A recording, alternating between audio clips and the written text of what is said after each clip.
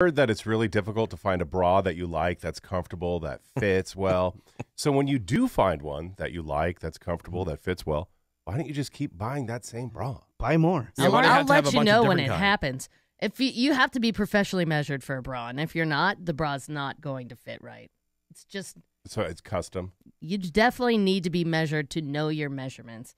Like if you're out there just guessing bras, it'll never fit.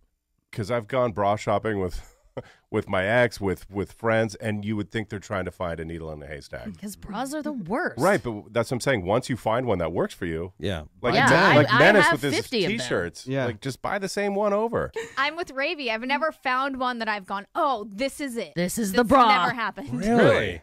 Yeah. Every bra has something wrong with it. But have y'all been fit for bras? No. Have you ever been measured for a bra? Weird. Not professionally, no. Okay. Well, That was I didn't even know that was a segment thing. on Broad City where the moms took the girls to go get professional measurements. Yeah. And they're like, Aw. oh my God, a bra that finally fits. It doesn't seem that hard. Yeah.